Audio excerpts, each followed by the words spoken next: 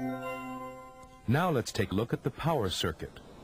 The high-speed function provides insufficient fuel when climbing steep grades or when extra. This power circuit comes into the picture. The power circuit consists of a power valve set into the route that communicates with the primary main jet. It opens to allow more fuel to flow through to provide the rich mixture needed when extra power is called for. When driving at a constant speed with the opening of the throttle valve small, the power valve is closed due to the high manifold pressure. When a big increase in power is needed, the driver depresses the accelerator pedal, thus opening the throttle valve wide. This causes a decrease in the manifold pressure.